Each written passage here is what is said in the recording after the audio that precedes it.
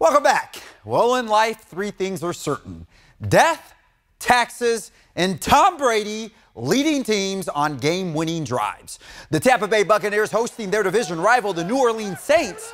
Now, Linden native and highly prized free agent Aaron Judge was there tonight. Now, for the first 55 minutes of this game, Tom Brady looked every bit like a washed-up 45-year-old quarterback who's waiting for his AARP card to arrive in the mail.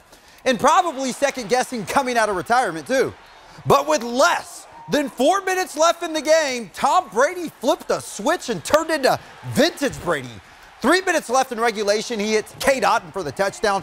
Buccaneers now within 6. And on the next possession for the Bucs, 8 seconds left on the clock. You gotta be kidding me.